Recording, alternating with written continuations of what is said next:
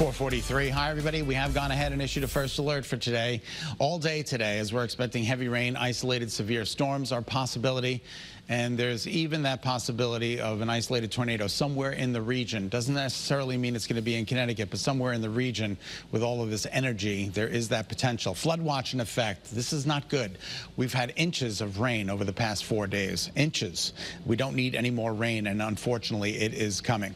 Here's First Alert Live radar. You're going to notice there's not a lot of activity going on. You'll notice just to the west of Connecticut, though, we are starting to see some scattered showers. Let me widen out the shot. You've got a cluster of thunderstorms in parts of northern New Jersey and southern New Jersey. So all of this action has to make its way through the state during the morning. And then there's an opportunity for more showers and thunderstorms this afternoon before everything starts to clear out. All right, so let's take a look at First Alert Futurecast. It's tomorrow's weather today. By 7 o'clock, we're starting to see the action in the state, maybe a little bit sooner than that. And you'll notice it just ripples through. This is 9 o'clock. This is not great. Of course, we're going to be on the air with Great Day at 9 and Melissa Cole will be here in the First Alert Forecast Center tracking all of this for us. Unfortunately, it doesn't look great for 10 o'clock either.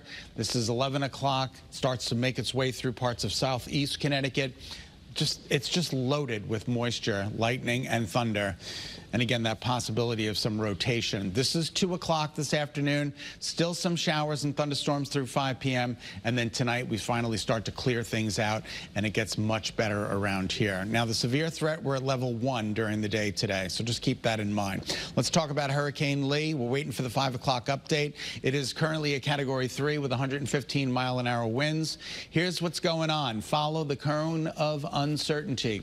Here's Connecticut. So this is Friday evening at 8 o'clock.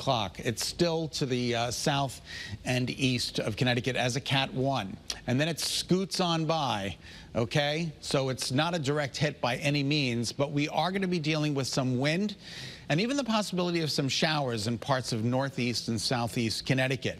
So here are the headlines. Friday, Saturday, passes offshore. The center of the storm passes offshore, but we're expecting an increase in cloudiness, gusty wind, rough seas, and again, maybe even some showers during the day on Saturday. Now, a further shift west means a greater impact. It's Wednesday. The storm is expected Friday, so it still has time to find its way towards us. We're going to keep a very close eye on that for you.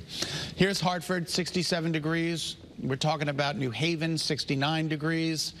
And we're talking about Middletown. Not too bad out there. There is a touch of fog. The temperatures are in the mid to upper 60s.